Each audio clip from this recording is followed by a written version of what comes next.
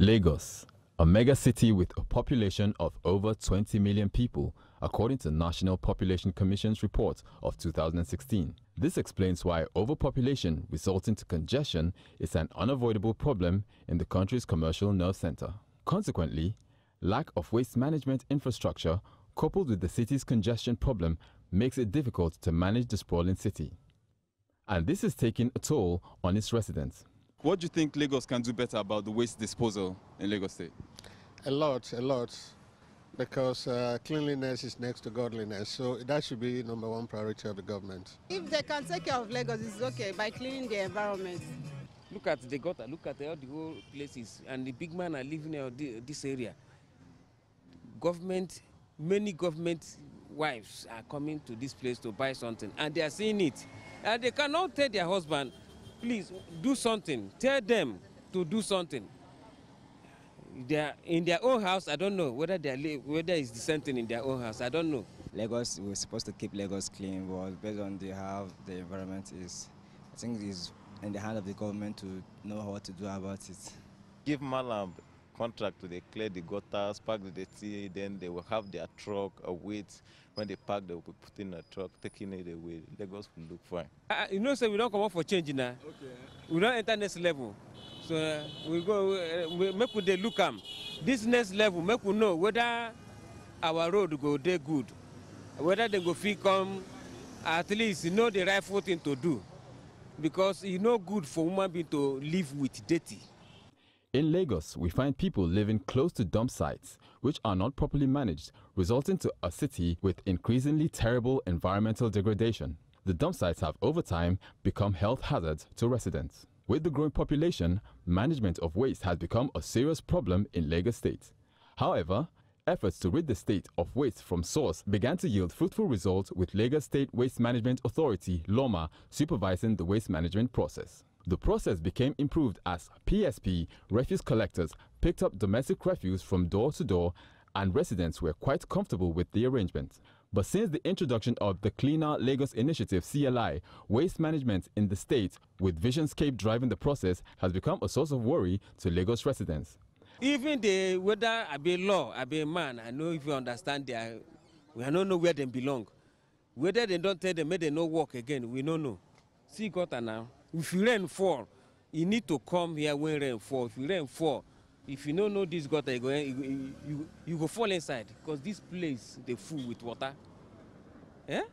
So how can a government need, at least you need to know the things you need to do for, it's for your own good. Because if you do good, say you are coming, even though you don't want to come back for the next time, people will say, no, we want this person because of what you do. But see this one, see gutter, see place, see everywhere, look at.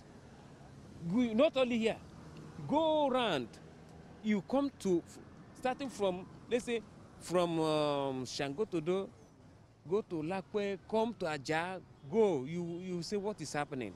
Now, as if they check everywhere, they will know as the place they be now. Like we would clean our home every time, but we ain't dirty. Government supposed to do something about. I know say the place not that good. I have to say that they should just try to make the area clean. As for example, my area where I stay at Lekki. Lekki is a kind of place that you can't pass it 2 streets without perceiving any bad odor, and which is not supposed to be so based on the Loma people. So that actually they should work towards that, because it's also thinking it's not good at all. That's it. It's a 50-50 thing. You know, we make the dirt, the government clears it. So in making the dirt, we need to, find a way of managing it well, disposing it well, designated place. And above all, pay your fees, pay the sanitation fees, so that the cleanup can continue. The advice I needed to tell them, if they will listen, because it just be like where they pour water for stone. If you pour finish, the thing is still there like that. So the advice where I need to tell them is say, please, as they are coming in, please, we take God beg them, may they do the right thing. Put your eyes down. If you even not be every day travel, one day come follow, enter motor, stay driver, drive me go round. Take me around. around all these areas that you use your eyes and see. Not every time I go here, I go meeting, go, no. Take time, come out, go around, nobody go kill you. Everybody, people will be happy that you come around to come and see how things be. As refuse has returned to Lagos streets without control. This explains why solid waste has taken over major highways, road medians, road junctions, street corners, and drains across Lagos metropolis. Throwing things in the car, like me, I also drive. So when, for example, if you are eating in the car and you throw a nylon, the nylon can affect and it can cause an accident on the way. Because the nylon can cover the mirror, and when the person driving cannot just catch up and see what is going on to cause an accident. But they should stop that. Anybody that is driving, either you have a waste bin in your car or whatever you eat, you could just drop it down. When you wait to where you're going, you can throw it out. I am Caesar Umezoke, reporting for Wazobia Max, Wazobia TV. To enjoy more of these our Ogbonge videos when you just watch, press this button to subscribe on top of our YouTube page. You go love am.